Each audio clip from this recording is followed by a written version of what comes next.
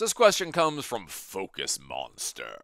What is the best online resource for a beginner who wants to learn Linux? Maybe you can name one source of free material and one paid source. I'm already doing some basic stuff for work, but I would like some practice labs or problems to fix in addition to reading books and watching training videos. I know I can search for this myself online, but my problem is not a lack of resources, but rather an abundance and not knowing where my efforts would be best placed. I have watched your videos on Linux. Thank you for them. So that's a big old question. So Linux.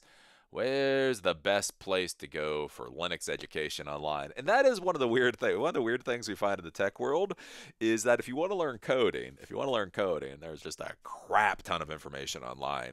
If you want to learn sysadmin stuff or networking stuff, yeah, not so much. Not so much. I don't know why that is. It is kind of weird, right? So most of those things that you have to pay for. What I would honestly say with Linux is the best free online resource for Linux is Google. Google.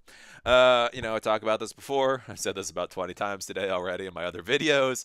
But the big thing with technology is figuring out what problem you want to solve and then solving that problem. The big problem that a lot of folks have when they go into Linux is that they overthink it. And I know I had that problem. I personally had that problem, right? I was an MCSE 4.0. I went through the MCSE 2000 training. I had been in the Microsoft world for like 10 years before I bothered learning Linux. And so when I dove into Linux, I went into Linux with the mindset of the Microsoft world, where when you install a Microsoft server, Active Directory, you have Active Directory, you have SMB, you have routing remote access, you have IIS. Basically, you install a Windows server, and you have to know a whole bunch of stuff from the get-go because so much is already installed on the Windows server. With Linux, it's not the same way. I mean, depending on what distribution of Linux you use, I mean, you may not have SSH installed. You may not even have FTP installed.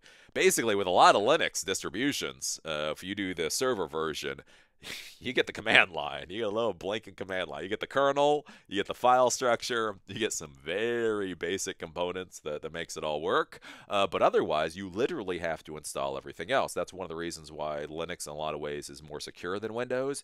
Is simply the more functionality an operating system has, by definition, the more vulnerabilities there are. So you can't hack the FTP component if FTP isn't installed.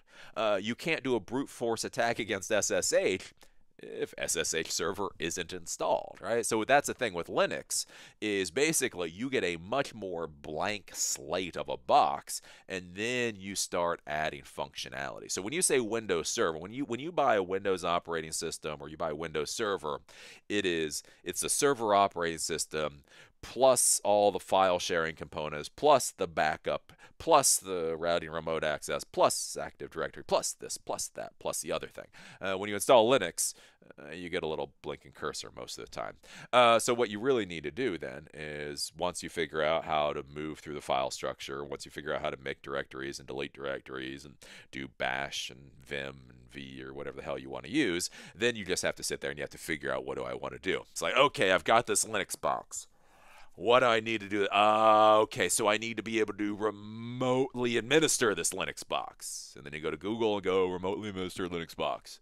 And it'll say SSH, dumbass. And you go, oh, set up SSH. And then you set up SSH. And they're like, okay. Well, that allows me to remotely get to the files, to manipulate it. But I can't upload files. So, ooh, I need to do FTP.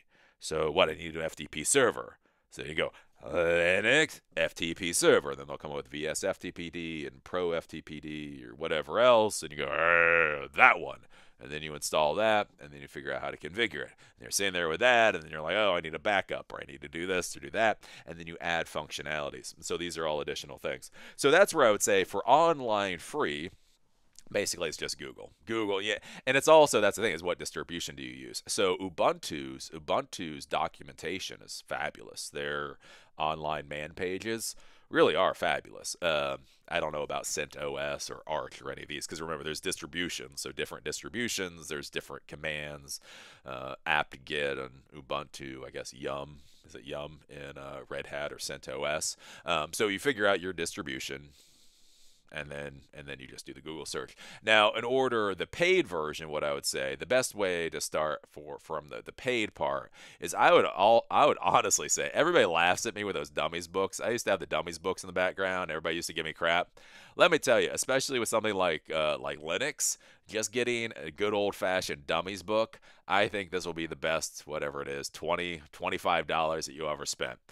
You just go, you get the dummies book. It'll tell you how to move through the file structure. It'll tell you about Vim or V or the basic file editors. Again, especially when you're starting out, you don't have to start with the best file editor. Everybody's gonna argue, like arguing about file editors. In Linux is like arguing about antivirus in Windows. Everybody has their own opinion. But the important part is that you just figure it out, that you figure out how to modify INI files, that you figure out how to do this stuff. And then once you figured it out, then you talk to other people, you figure out what they like, you do the Google searches, and you keep going. So I would argue Linux for Dummies, that's going to be the best, what is $27 you ever spent. I would argue start with Linux for Dummies, then from Linux and Dummies, as you're experimenting, do Google and go from there. I just don't know of any online resources the same way for like learning Node.js or Java or anything like that. So that is the way that I would go, and that is the way that I would go. Dummies for the win. That's how you know you're dealing with a real professional. That's how you know when you're dealing with a real professional. You're dealing with real professionals. Real professionals don't have a problem in the world going through a dummies book. It's the noobs, right? Because let me tell you, like a lot of people get worried about dummies books. Oh, what do people think about me if I use a dummies book? Here's how you can tell the difference between a real professional and a noob. If the person gives a shit what you think, they're a noob. Answer solved, right? When I'm sitting there searching through a dummies book, here's the deal. I've got a client. They're going to pay me when I solve the problem. The faster I solve the problem, the quicker I get the money. So if the dummies book allows me to solve that problem quicker, I'm going to use a dummies book. What you think about me using a dummies book? Are you writing me a check? No, fuck off. So I like dummies books. I really do. They were great. And most things nowadays you don't need dummies books, especially for coding. A lot of the coding stuff, dummies books have gone by the wayside. But if you're going back to just a pure good old fashioned sysadmin networking, that kind of stuff, dummies books still are a good way to go. So that's what I would say. If you have a question for me, want me to respond to a comment, whatever else, think about joining SiliconDiscourse.com. And with that, I'll see you at the next video.